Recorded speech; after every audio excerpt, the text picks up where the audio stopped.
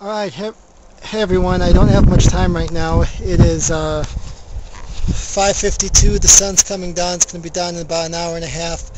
I'm in Payson, Arizona, coming from Overgard towards Payson, and the Highline Trail is a route that I've driven by a couple times. It starts at about 5,873 feet elevation, and I'm just going to go out for a while. I'm not sure. There's a 62-mile trailhead is where we're at right now, and this Highline Trail looks like it's 260. Anyway, it's 260 trailhead. 260 trailhead. I'll be on it for a little bit. I'll tell you guys more about it as we go on our way. Talk to you soon. Bye. Alright, we're going on some pretty smooth red powdered dirt, and it seems to be a pretty well defined trail. Not too bad. We're descending a little bit, but this is forest, folks. This is forest. So anyway, just another fun trail.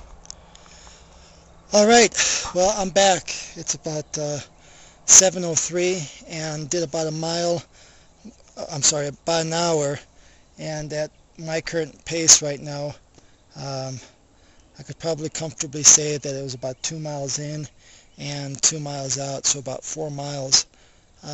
Pretty good trek. Pretty easy, except you have some ups and downs, stretching about 30 or 40 yards apiece. So other than that, it's pretty easy, not moderate at all, I wouldn't say at this point.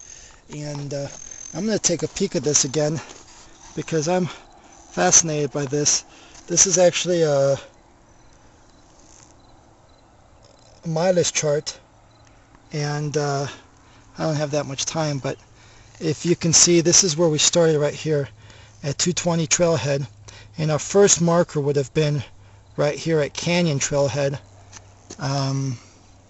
but that's 6.3 miles, so I probably went to just about here, I'd say, maybe even here, because I didn't get to this trailhead that veers off over here off the canyon wall. So anyway, but it's a fun trailhead. It's a fun trail to be on.